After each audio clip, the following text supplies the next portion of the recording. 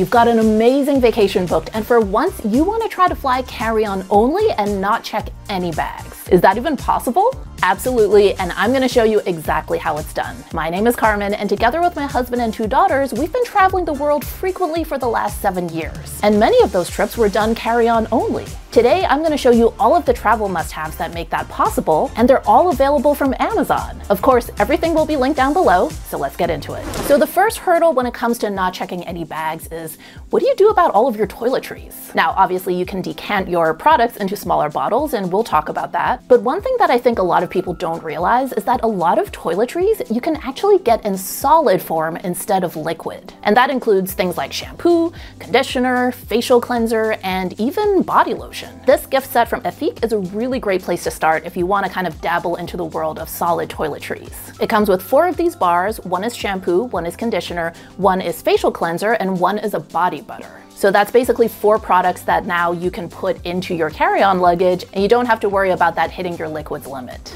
Now, perfume is also something you can get in solid form, which again, I think a lot of people don't realize. Now, Amazon has a whole line from Derek Lam 10 Crosby. This is just one of the many scents that they have. This one is called Rainy Day, and you basically open it, you can see it's like a solid stick, and basically you just, apply it by rubbing it on, and now you've got scent on your wrist. Another one of my favorite solid scents from Amazon is this one from Elizabeth and James. And as you can see, it comes in this very luxe velvet little pouch.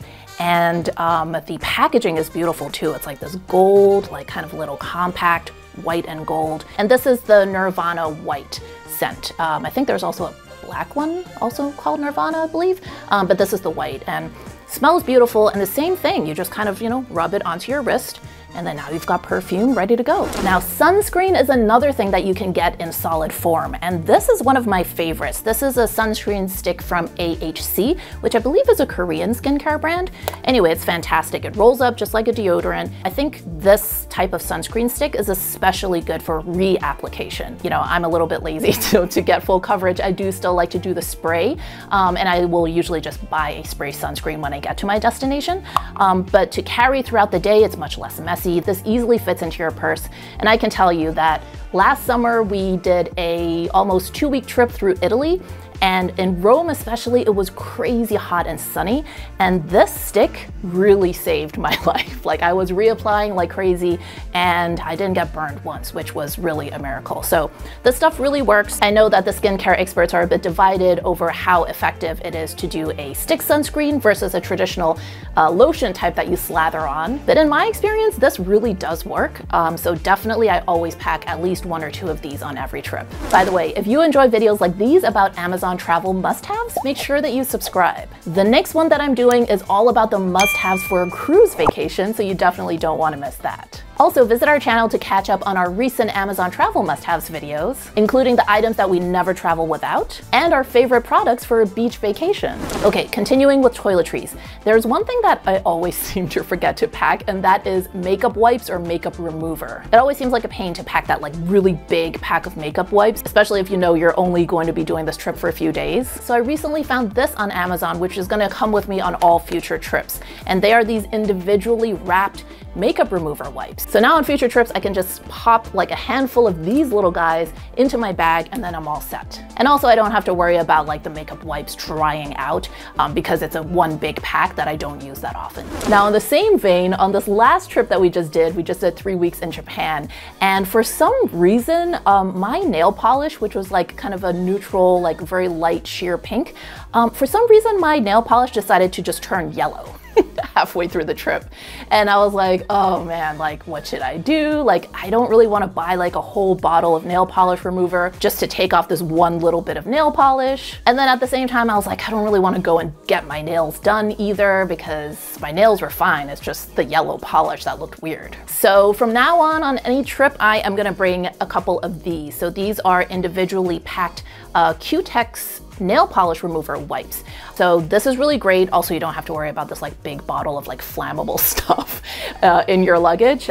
So I'm gonna pack a couple of these so that if I do run into any weird nail polish issues in the future, I can very quickly take care of this without, again, taking up lots of room in my luggage. Okay, so chances are not every single like skincare product or hair product is gonna be something that you can find in a travel size. So in those situations, you always want to be able to decant your products into a smaller bottle. Now, before filming, I just couldn't find where I put my toiletry bottle set, but I am gonna show you this graphic. This is actually the exact set that I use to decant all of our products in. I really like that it's silicone and kind of squishy, so you can kind of like easily get the extra liquid out from the bottom of the bottle. And because the mouth of the bottle is really wide, it also makes it really easy to clean. So when you're traveling with toiletries and you're flying carry-on only, another challenge is finding the right size bag to fit everything in. Now, if you peruse Amazon, you're gonna see a lot of like toiletry bags that say TSA approved, right? Just because they're clear, it's a clear pouch with a zipper, and a lot of these in the product title will say TSA approved. Now, I am here to tell you that TSA did not approve any of those pouches. In fact, the only guidance that the TSA gives is that your toiletries have to be able to fit into a quart-size Ziploc bag. Now, if you actually look at a quart-size Ziploc bag, it is way smaller than some of these gigantic clear toiletry cases that you'll find on Amazon that are supposedly TSA approved. So if you want to play it on the safe side, this is actually the bag that I use. So this is actually part of a 3-piece set from Bagolini. As you can tell, it's really beat up. I've had this literally like at least 5 years, I think. So you can see it gets used, but this is the smallest one of the set. There's 3 sizes. The 2 larger ones I also really like a lot, and I tend to use those more for just other items in my book bag, like pens and, you know, electronic stuff, that kind of thing. So those larger sizes are really useful, though obviously not for toiletries if you're flying carry-on only. But this little bag comes much closer to a quart size than some of those gigantic cosmetics cases you'll find on Amazon. The zipper is also really, really well made. If you actually read the reviews of a lot of those so-called TSA approved cosmetics bags on Amazon, you'll find lots of complaints about zippers breaking. This zipper is really high quality. Again, I've been using this same bag for like 5+ years and it's held up really well. So you want to play it on the safe side with your toiletry sizes, this is the way to go. But if you want to play a little more loosey-goosey with the rules, I mean, a lot of people don't get caught, so you may as well try. I'll also link to a larger toiletry bag that also has some pretty good reviews. Okay, so obviously when you fly carry-on, a lot of it comes down to having the right suitcase. And the suitcase that I recommend and we always use is this one from Tumi. So this is from the Tumi 19 Degree collection. It's the International Expandable Carry-On Case. And what I love about this suitcase is that its dimensions are actually going to allow you to use it as a carry-on on most domestic US airlines, like the regular carriers, not the low-cost carriers, and most international airlines as well. Though when you're flying non-US airlines, you do have to be very cautious about weight limits because international airlines often put a weight limit on your carry-on luggage and US airlines often do not. Now, Tumi is obviously not a budget option. It is a luxury brand. It is priced accordingly, but if you're ready to invest in really high-quality luggage for yourself, you cannot go wrong with Tumi. And people often ask me like, can you even tell the difference? Like, what's the difference? Like, they're all suitcases with wheels, right? And I can tell you that even our daughters can tell the difference because for the first few years of our travels, they used rolling suitcases from CalPack, which is a pretty solid brand if you're looking for more of a budget option. They also have like really cute designs, but they always pleaded with us to be able to take over our Tumi suitcases because when they would roll ours versus their CalPack ones, they could tell the difference. And so a few years in, Serge and I upgraded to these ones, and then we gave our daughters our old Tumi suitcases. So now all 4 of us travel with Tumi carry-ons. And yes, it does make a difference. Like if you've ever had to transit in Dubai, like you can be walking for miles and miles and miles between gates. Or if you've ever had to go between terminals at LAX, which that airport is nuts, man. Like just the fact that there's no way to get between terminals without basically going for like a 20-minute hike. When you're in those situations, you will understand that having having a suitcase that rolls really well and efficiently really does make a huge difference. Now, if you're not quite ready to shell out Tumi money, I totally get it. There is an alternative suitcase that I will recommend. It's from Amazon Basics. It's the 21-inch hard side spinner. That one seems like a great budget alternative. It's got really good reviews, so that is a great one if you're not quite ready to invest into Tumi quite yet. Okay, so we've talked about your carry-on suitcase, but now let's talk about the personal item that you're gonna bring with you when you fly carry-on only. And this is where I see a lot of people go wrong, especially women. Understand that your personal item can be large enough to fit under the seat in front of you. So don't squander that capacity and like make your personal item like some little teeny tiny shoulder bag. You really want to be able to maximize the use of this space as well. So I know that my fashion girlies out there, you guys probably want to fly with like a cute tote bag, like a Dior book tote, that kind of thing. And hey, all power to you, that's totally fine. Me, myself, as a very frequent traveler and as someone who travels with my kids, I like to be completely hands-free. I don't want to be like holding a tote bag on my shoulder, holding it in my hand, balancing it on my suitcase. Like, I don't want any of that hassle. So I like to travel with a book bag as my personal item. Now, when it comes to book bags, you really cannot go wrong with Patagonia. And this is one of our favorites. This is called the Black Hole Pack. It's the 25-liter one. It comes in two different sizes. This is the smaller one. We also have a larger one. And this will fit just fine under the seat in front of you. As long as you're not flying like a super budget airline, you're gonna be absolutely fine with this bag. It's really sturdily made. There's a laptop sleeve inside the bag. I also like that there's a pocket on the very top of the suitcase, which makes it easy to get access to those things that you need very often, like, you know, passports, chargers, whatever. So that's a really great one. Now, if you are flying a low-cost carrier like Spirit, Frontier, Allegiant, and we are actually about to fly our very first flight on a low-cost carrier in just a few days.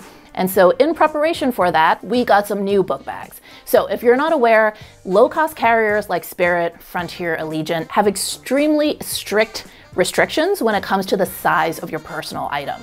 If you're flying something like American, Delta, United, as long as the bag fits under the seat, like they're not gonna hassle you. And sometimes I've even traveled with a larger bag than the one I showed you, and nobody says anything, it's fine. But these low-cost carriers are always looking to squeeze you for another couple extra bucks. If you've seen any of the drama around the Frontier personal item limitations on TikTok, look it up on TikTok if you haven't, it's kind of wild. You'll know that they take that very seriously. So in preparation for that, we got these bags from Amazon. So all four of us got one. They're pretty good size, but the dimensions are exactly within the parameters that these carriers will stipulate, which I can't remember off the top of my head, but I'm gonna put it on the screen right here. And this bag has really great reviews. You can see it's very roomy inside. And so we're actually planning to pack a lot of our clothes in here because we only paid for 2 carry-on suitcases for this trip. It's a short one, so we'll be fine. But there are tons of compartments. There's also a compartment for your laptop, and it comes in a lot of really cute colors. This is kind of like a turquoise one. We also got a pink and a purple and a gray.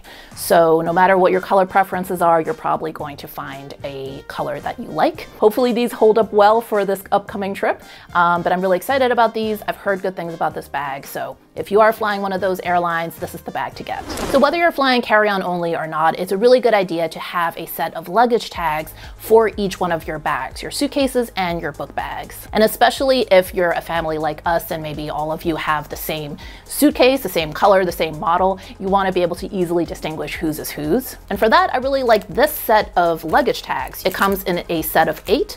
I think there are smaller sets available as well, but they're all different colors, which makes it really easy to see whose is whose. They're made of this bendy silicone kind of material, which is going to hold up well to wear and tear. And they come with this pre-printed card that you can fill out with your info. Now, quick tip, I do not recommend putting your full address on any luggage tag ever. Ideally, you just want to put maybe your phone number and your email address and your full name so that if someone finds your luggage, if it's lost, they can get in touch with you. But you don't necessarily want to like broadcast to everybody exactly where you live. So if you're looking for luggage tags, these are great. I'm actually going to be upgrading all of our family to these. Right now, we just have like a random assortment of luggage tags that were picked up as freebies from various events and things. So we're going to get a little bit more consistent and use these moving forward. Another key when it comes to flying carry-on only is making sure that you have a really good packing strategy.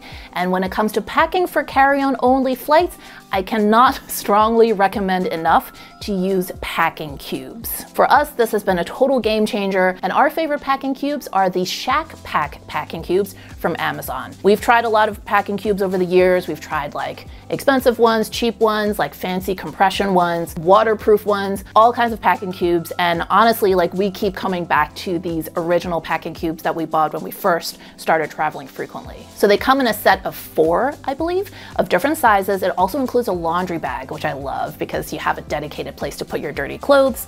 And we basically have one in each color for each person in our family. This one is the largest size. One thing that I love about these packing cubes is that it has a clamshell opening, meaning that you can open it completely open like this. I don't really love the packing cubes where there's only a zipper on one side and you have to kind of like stuff your clothes in. This I like a lot better because also once you're at your destination, it's very easy to just open everything up and immediately find what you need rather than like sticking your hand in and like rummaging through. So when you're using packing cubes, what you want to do is actually roll up your clothes into a very compact package and then slip it into the packing cube and kind of keep slipping in more rolled up clothes like that. You're going to be able to fit way more stuff than if you just fold your stuff directly into the suitcase. And it's really easy to keep all of your clothes organized. And there's a lot of trips we've done where we don't fully unpack because maybe we're hitting multiple destinations on one trip, so it doesn't really make sense to like take everything out and then a few days later repack everything and go through that process over and over again. And the clamshell opening on these just makes it so easy to, again, take out exactly what you need and then roll it back in before you go to your next stop. So as a frequent traveler, I can tell you that packing the right products for your trip can make a huge difference. And I recently found some amazing products for tropical trips. So check out this video where I tell you what they are and explain how they're gonna make your next beach vacation that much easier.